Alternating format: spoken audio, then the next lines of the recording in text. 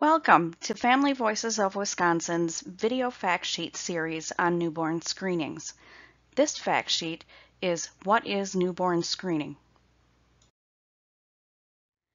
Newborns in Wisconsin are screened or checked for 47 blood disorders, hearing loss, and critical congenital heart disease. This screening is usually done before your baby leaves the hospital. If you decide to have your birth outside of the hospital, screening will happen after the birth with your baby's healthcare provider. What are they looking for with this screening?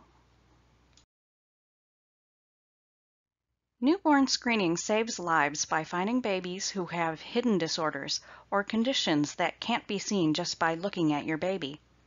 If a baby has one of these disorders, screening helps by getting babies early treatment to prevent health problems, informing families so they can plan for their baby's needs, and allowing providers and families time to find the right specialists.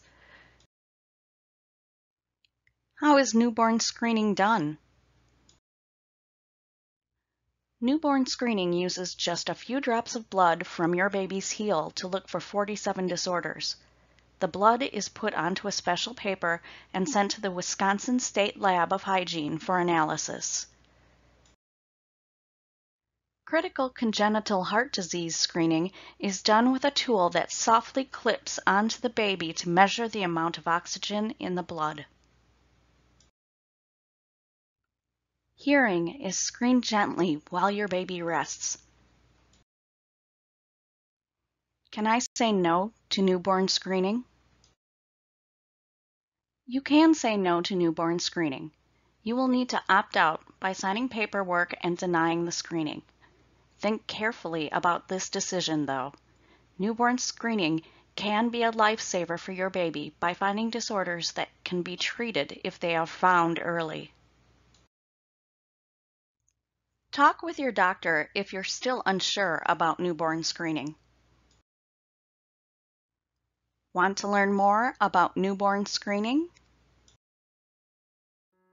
To learn more about Wisconsin's newborn screening program, please contact us at Wisconsin's Newborn Screening Program through the Division of Public Health.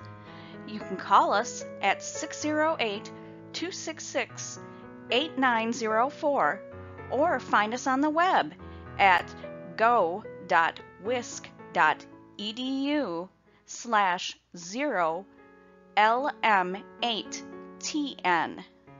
Thank you very much for listening.